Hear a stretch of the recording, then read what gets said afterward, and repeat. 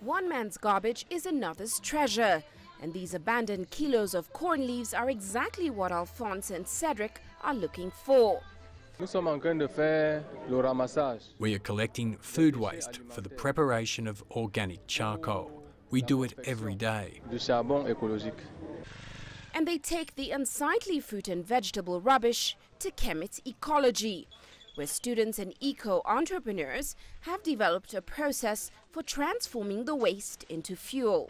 We put the waste in at 105 degrees, and after a few minutes, the leaves lose their moisture and are ready to be transformed into fuel.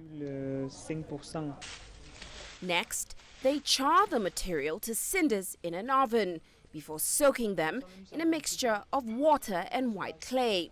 The result is organic charcoal briquettes for cooking. It's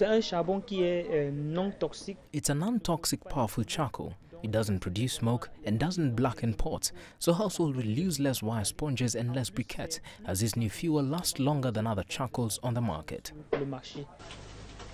Demand is high for charcoal in Cameroon, and with much of it extracted from local mangrove trees, the environmental cost is rising.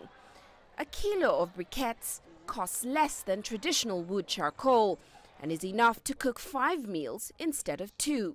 I prefer the organic charcoal. It is effective, it's economical, it doesn't produce smoke, and it heats and cooks food just as well.